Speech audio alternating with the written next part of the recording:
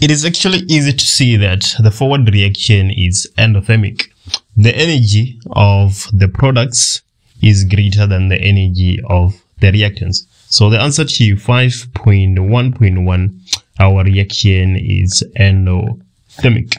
5.1.2, calculate the heat of reaction for the forward reaction. So what is the heat of reaction, or the enthalpy change? Is the energy of the products minus the energy of the reactants. Let's look at the energy of the products first. Our products have an energy of 420 kilojoules per mole, while the reactants start with an energy of 0 kilojoules per mole. So our enthalpy change will be 420 minus 0, which is just equals to 420 kilojoules per mole. That is the answer to 5.1.2. Looking at 5.1.3, write down the activation energy for the reverse reaction.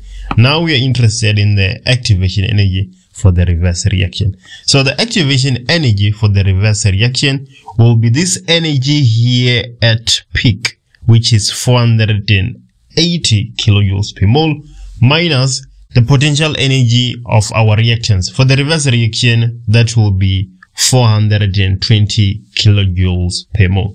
So we have the activation energy being equals to 480 minus 420, which is equals to 60 kilojoules per mole. Right, that is the answer to 5.1.3. Let's look at 5.2. The following graph represents the number of particles against a specific amount of kinetic energy of the molecules. The data for samples R and S was obtained at different temperatures, which affects the rate of reaction. There we have a graph for R and S. We have the number of particles on the y-axis and the kinetic energy of the particles on the x-axis.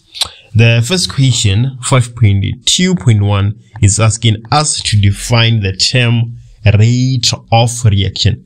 That is the change in concentration of the reactants or product per unit time. It is actually that easy. 5.2.2. What does the area to the right of line T represent? Let's go to our graph and see what we have. We have a line T there. So what does this area to the right of line T represent? You should know by now that that area there represents the number of particles. So that is the number of particles with a kinetic energy that is equals to or greater than the activation energy. The number of particles with sufficient energy. That is 5.2.2.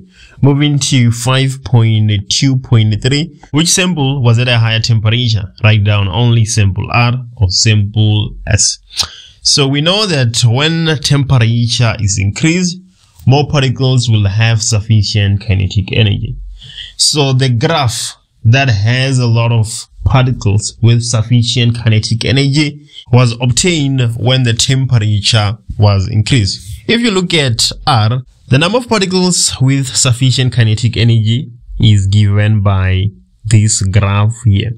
But if you look at S instead, you will realize that not only is it given by that graph for R, but even this portion right here. So we can conclude from that and say that the answer to 5.2.3 is actually simple S. Another way of seeing it is that when temperature is increased, the peak is gonna go down and it is gonna shift to the right, just like what happens with S. Let's move to 5.2.4. 5.2.4. Explain the answer to question 5.2.3 by using the collision theory. So we know fully well that when the temperatures increase, the particles will gain kinetic energy. The average kinetic energy of the particles is going to increase. And then more particles will have sufficient kinetic energy. That is the kinetic energy that is equals to or greater than the activation energy. So the area under the graph to the right of line T should increase, just like we saw with sample S. 5.3. In 5.3, the question is saying that 11 grams of magnesium ribbon reacts with a 0.25 moles per decimeter cube of hydrochloric acid solution at a temperature of 25 degrees Celsius according to the following balance reaction. There we have it. A table of the results is given below. The first question, use the graph paper that is printed on the last page of the question paper and plot a graph for this result. So even though we don't have a graph paper, let's see what we can do here. So we have our y-axis and we have our x-axis. On our x-axis, we're gonna have the time, obviously. So let's have an interval of 1. So we're gonna have 1, 2, 3. And then on the x-axis, that is time in seconds. And then on the y-axis, we have the volume. We have the volume in centimeter cube. Right. And then we have 0 to 35. So let's move with an interval of 10. So let's say 1, 2, 3, 4. Those 4 blocks will give us 10. So we have 10 and then 1, 2, 3, 4. Let's have 20. 1, 2, 3, 4. Let's have 30. And then 1, 2. Let's say that is 35. Right. So our first coordinate, we have 0 and 0. So let's just put a bullet point here. And then we have 0.5 and 17. So 0.5 and 17 somewhere here. We have another bullet point right there. 1 and 25. So we have 1 and 25 somewhere here. 1.5 and 30. So midway between 1 and 2 and 30. So something like that. And then 33 and 2. So 33 and 2. 35 and 2.5. 35 and 2.5. And again, 3 and 35. We should have something like that. 5.3.2. Use the graph paper and explain what happened with the reaction between 2 minutes and 3 minutes. So let's go ahead and look at that. We're interested in 2 and 3. We are interested in 2 and 3. So let's see what happens at that point. You can see clearly that our line flattens out. Our gradient goes to 0. Our reaction is completed. It is no longer taking place. So that's what happens between t is equals to 2 and t is equals to 3 minutes. Actually, here on the x-axis, it's actually not seconds, but minutes, right? 5.3.3. So in 5.3.3, the question is saying, in a second experiment, the concentration of the hydrochloric acid changed from 0.5 to 1 mole per decimeter cube. Draw a new curve on the same graph paper to show what effect it will have. Label the new curve X. So the concentration of hydrochloric acid has now increased from 0.25 to 1 mole per decimeter cube. So we would expect the rate of reaction to increase. The graph, the new graph that we are supposed to catch, should have a steeper gradient versus the graph we have already, right? So we're expecting something like this.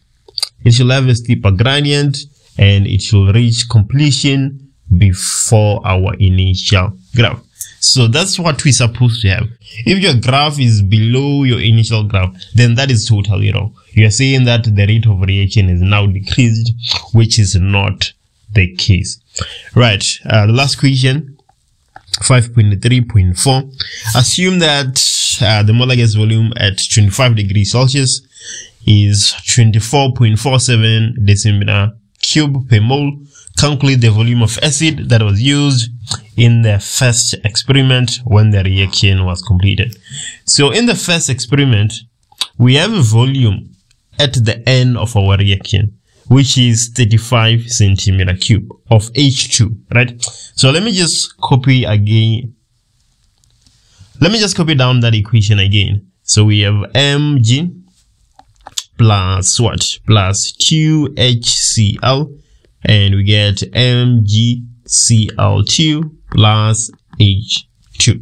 At the end of our reaction, we have some volume of H2, which is 35 centimeter cube. And we are also given the molar gas volume. So we can use that information to find the number of moles of H2. And then from the number of moles of H2, we can find the number of moles of HCl using the balancing coefficient. The concentration initially is given to us as 0.2 moles per decimeter cube. So it should be easy to actually find the volume like we are asked to do. Let's go ahead and do that. So for H2, we're saying that the number of moles is equals to the volume divided by the molar gas volume. So that will be equals to, so the SI unit for our molar gas volume is in decimeter cube. So we have to convert the volume of H2 to decimeter cube. That will give us 35 divided by 1000, and then everything divided by 24.47. Now it is just a matter of putting that in a calculator to get 1.43 times 10 to the minus 3 moles. Right. So now, balancing coefficient, the number of moles of H2 divided by the number of moles of HCl is equals to 1 divided by 2. So the number of moles of HCl will be equals to the number of moles of H2 multiplied by 2. And if we do that, we're going to get 2.86 times 10 to the minus 3 moles as the number of moles of HCl. And the last step, concentration, is number of moles divided by the volume. So the volume will be equals to the number of moles divided by the concentration.